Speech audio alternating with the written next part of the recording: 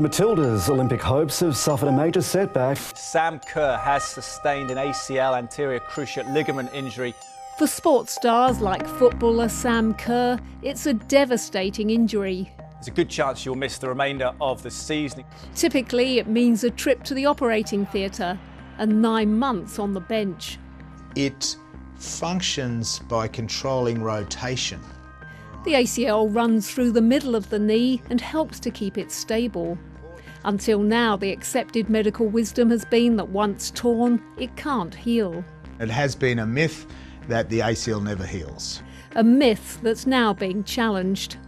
Is it possible for a ruptured ACL to heal itself? Based on our recent research, I would say yes, it can. We can see that healing... Researcher Stephanie Philbay reanalysed the results of a trial of 120 patients, comparing the MRIs of those who'd had surgery with those who hadn't. So what we found, surprisingly, was that at 2 years after injury, in those who had only had rehabilitation, so no surgery, 53% had signs of healing on MRI. Personal trainer Danielle Anderson ruptured her ACL at a kickboxing class 4 months ago. My whole world came crashing down pretty much. She opted for rehabilitation without surgery and hasn't looked back. I had a follow-up MRI 3 months later, which showed a grade 1 tear. So basically, my ACL has reattached and is healing. The research found that patients like Danielle who showed signs of healing were happier with their knee than those who'd undergone a reconstruction. They reported better quality of life, better sport and recreational function compared to those with a non-healed and also the ACL surgery. Knee surgeon Justin Rowe says more data is needed before changes are made to the way ACL injuries are treated. History has shown us that the ACL doesn't heal reproducibly in all people, and that's the holy grail, predicting who it does heal in and who it doesn't.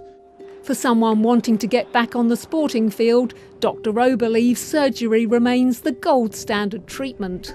We can, with confidence, say to patients that with a successful ACL reconstruction, they can get back to sport 70 to 80% of the time.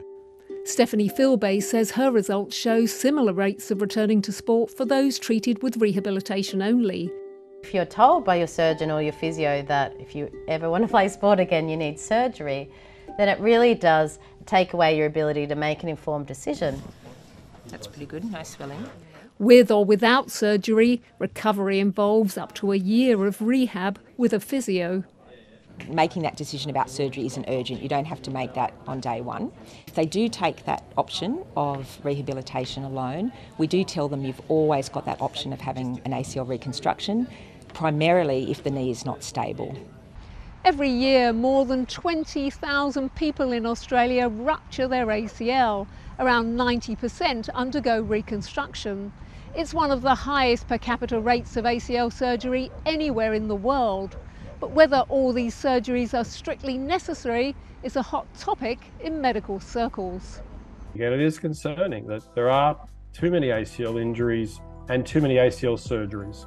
And for a high proportion of patients, upwards of 50%, they'll do just as well without an operation.